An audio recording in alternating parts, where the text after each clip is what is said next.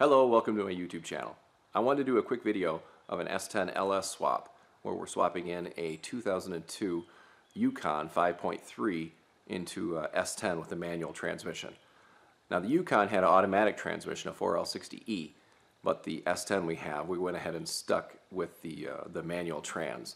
Swapped the engine in and we have a misfire, not a misfire, but a loss of RPM. When you step on it and it gets to about 1500 RPM, we're experiencing a fuel cut. So I'm going to go ahead and show you how to get around this problem, and we'll go ahead and diagnose it.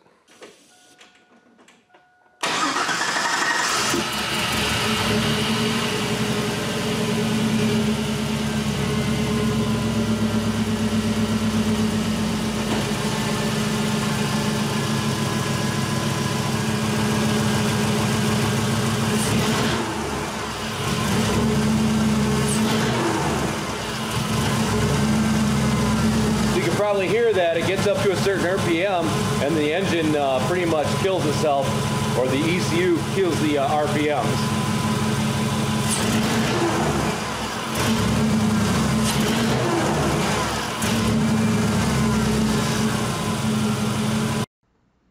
Alright, so let's go ahead and get into HPTuners transmission.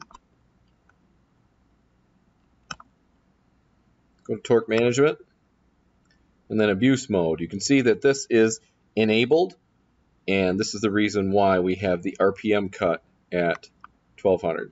So we'll go ahead and disable this, and then I'll go ahead and change all of these parameters so there's no way that anything will work. So the RPM, let's put this to 8000 RPM. It means abuse mode, if it even were to come on, it'd have to come in at 8000 RPMs.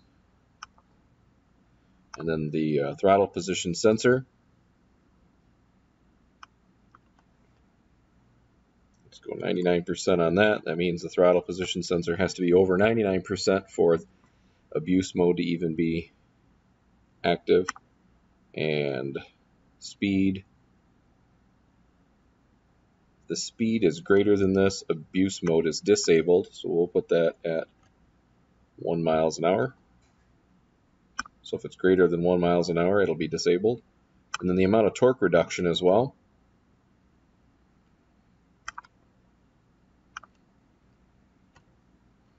We'll make that 0%. So if anything were to happen, even though we disabled it, there'll be no torque reduction, and the parameters for it to become enacted will definitely prevent it from ever turning itself on. So with that being said, we'll go ahead and save that to the tune and go from there.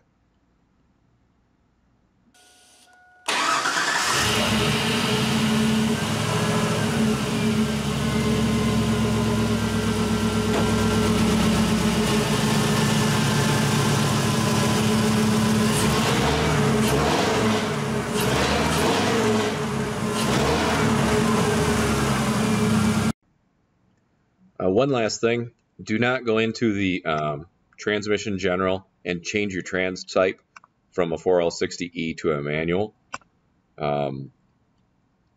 We had this situation on this truck where somebody had preset the ECM to a manual transmission.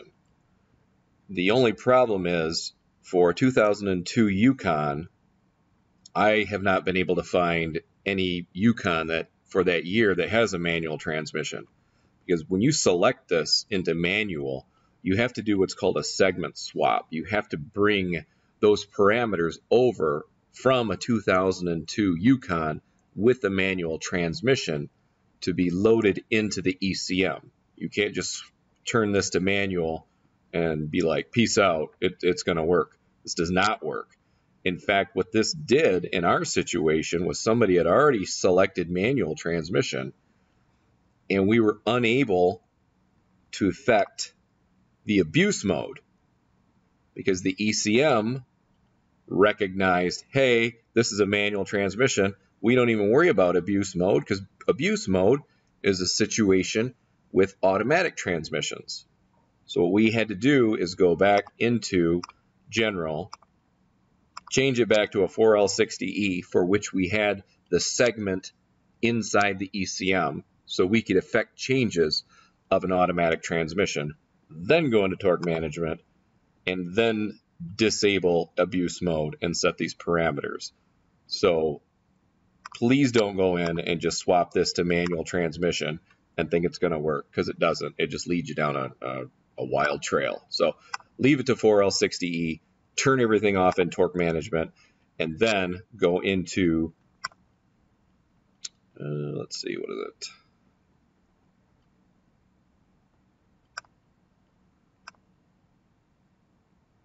Your engine diagnostics, and then turn all the mill lights off and errors for automatic transmissions. So you won't get a service engine soon light when your shift solenoid A electrical is not working, because you put your automatic transmission that's supposed to have so when you put your 5.3 that's supposed to have an automatic transmission, if you just bolt it up to a manual transmission, you're not going to get any of these sensor feedbacks. So you may as well go ahead and turn off the SCS and then the mill lights as well. So hope that makes sense. Any questions, just post them in the comment section. We'll go ahead and address them. As always, thanks for watching.